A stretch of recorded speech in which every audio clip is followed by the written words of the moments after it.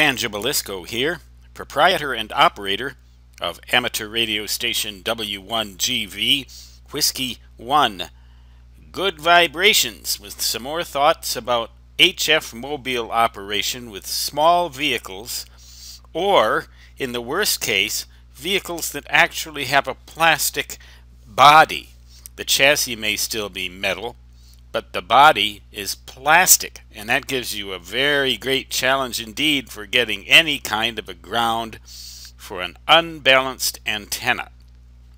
Now, by an unbalanced antenna, we mean something on the order of a vertical antenna fed against a substantial RF ground. The radiating element here is oftentimes a quarter of a wavelength long, and then this of course is the coaxial feed line going to your radio. Now the problem is, with a substantial RF ground, it's very, very hard to get that in a small vehicle at high frequencies, that is to say below 30 megahertz.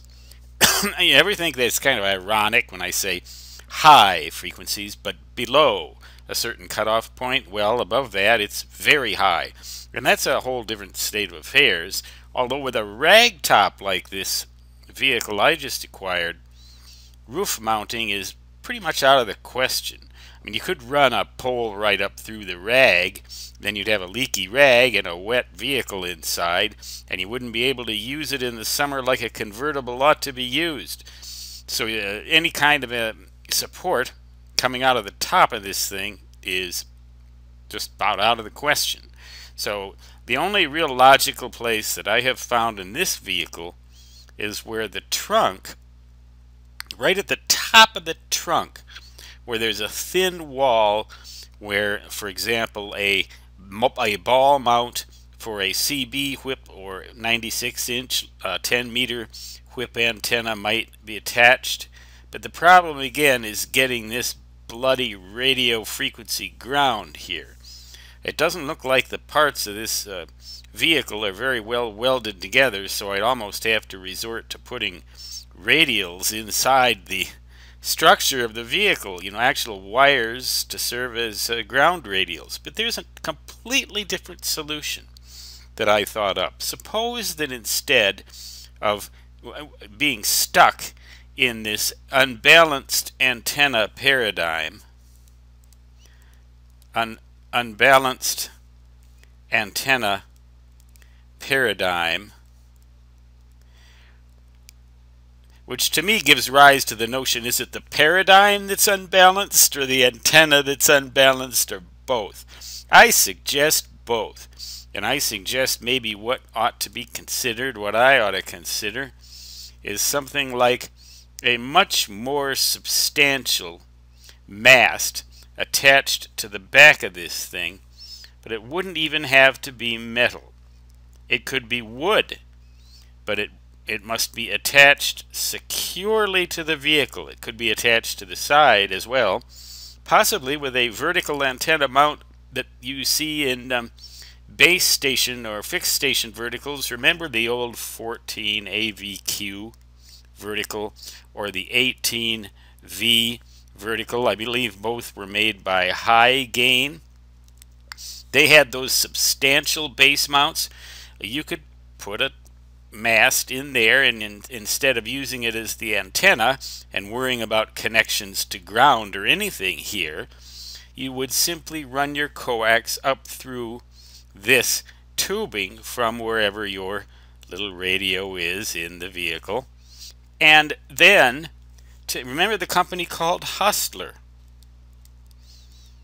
They made vertical mobile antennas that had little resonators on them, and you put a different resonator on for each band. The lower part was about 4 feet high, and the upper part depended upon the size of the resonator, which generally increased as the frequency went down. Well, suppose now that instead of just one of those things, you got 2 of them.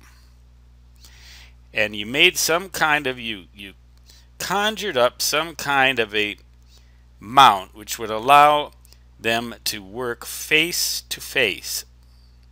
So you basically have two loaded mobile whip antennas horizontally and balanced with each other to make not a vertical, unbalanced antenna, but a balanced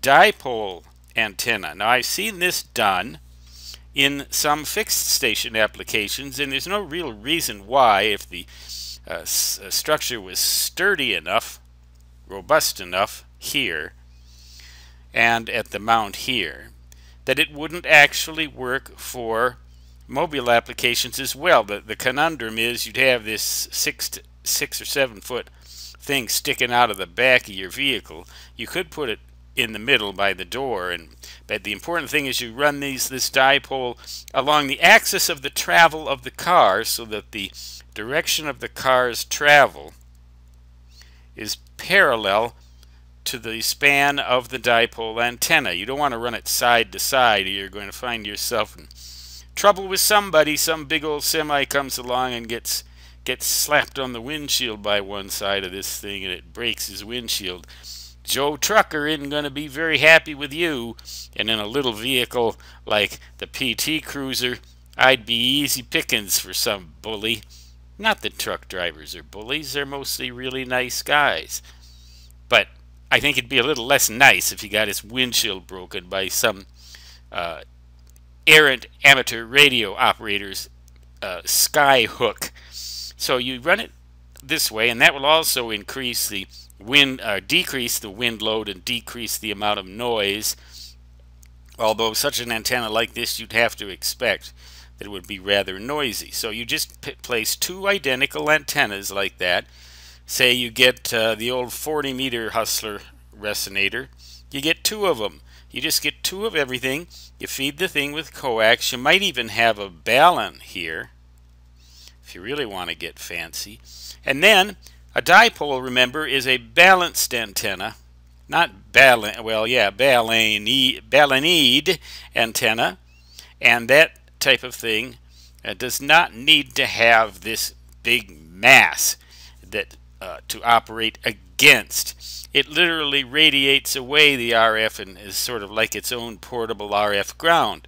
With a balun, you make the system truly balanced and do away with much of the requirement for a radio frequency ground in your system. It's always, of course, a good idea to have an electrical ground for a variety of reasons. Number one is your own safety. Number two is RF burns. Number three is interference to your radio by the vehicle's ignition system. As if those three added up doesn't make for something pretty big. But I think I might consider something like this.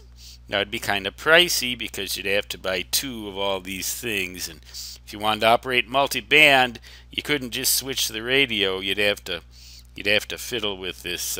You'd have to stop and unscrew these things, and people, you'd get some looks. So you'd probably get some conversation, no doubt about that.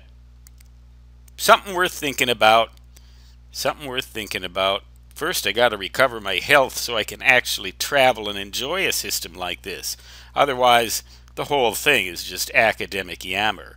But for now, unacademic, very meaningful conversation coming from Whiskey 1 Good Vibrations is simply 73 and so long.